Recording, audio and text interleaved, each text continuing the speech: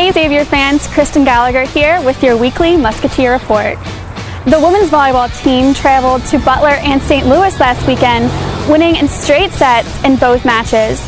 The win over St. Louis marked the first time in nearly 7 years that the Musketeers beat the Billikens in St. Louis. The team will return to Cincinnati this weekend, playing against Duquesne on Friday at 7 and George Washington on Saturday, also at 7. In soccer action, the men's team earned a draw with Duquesne and defeated St. Bonaventure 2-1 last weekend, with the game's 2 goals being scored by senior Luke Spencer and junior Nick Hagland.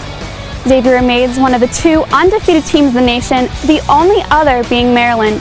The team will continue their road trip next weekend with matches against VCU and Richmond. The women's soccer team will be ending their regular season this weekend with 2 matches at home.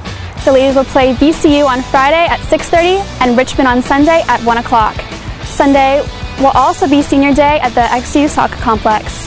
After just the second week of competition, Xavier swimmer McKenna Rife was named the A10 Women's Swimming Rookie of the Week by the conference office yesterday. Rife took first place in 4 events during meets against Cincinnati and Miami of Ohio last weekend.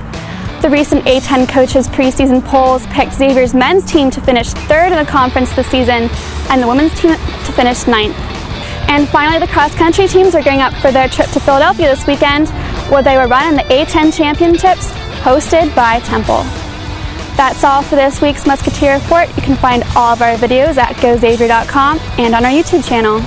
Be sure to check us out on Facebook and on Twitter and use the hashtag #Let'sGoX. Until next time, I'm Kristen Gallagher. Go X!